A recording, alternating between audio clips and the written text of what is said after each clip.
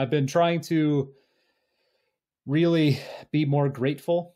Yeah. Just kind of a New Year's resolution for myself, just to really have a better outlook on life and really think about gratitude and seeing everything that's been happening and seeing just all of these images and video. It's just because it makes me grateful for where we are in America, our country, our the rights that are being upheld in our country, and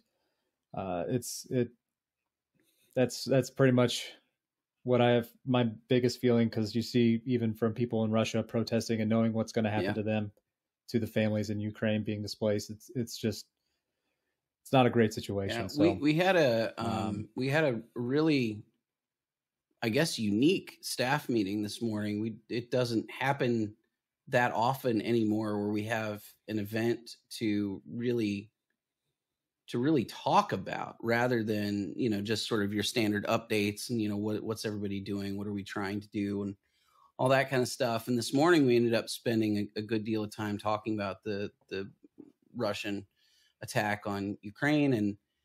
And we have an interesting organizational, like, sort of, I don't know, just sort of an interesting aspect of FEE that most people don't realize, is that our current president is Lithuanian. And I mean, I would say not even a first generation immigrant. He is literally a Lithuanian citizen who is here on effectively a work visa. And then several of our staff and staff that we've had over the years have had really strong connections to that region. So Pavel, our producer, who I've talked about, who's made minor appearances on various things we've done with Without a Frame, the podcast and stuff like that, is from Russia, born in Russia. And then, other members of our staff are from Ukraine. And our current director of external relations is from Ukraine. Her whole family is from there. Many of her family still lives there. And also our former director of technology, actually, as well, his family's from Ukraine. And there are a lot of these stories that are pretty interesting. Like David, our former director of technology, we used to talk about, like, speaking of gratitude, we used to talk about how when David was a small child, he lived in a dugout shack, basically, like a mud hut, more or less, with no running water or electricity. That was the life that he was born into.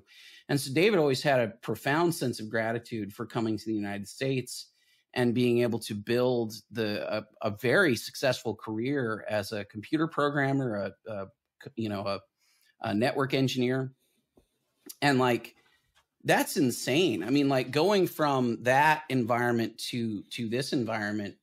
But one of the things we talked about this morning was the idea that, like, the problems that we face that we often complain about, YouTube throttling and, Facebook limiting our ability to run ads, or,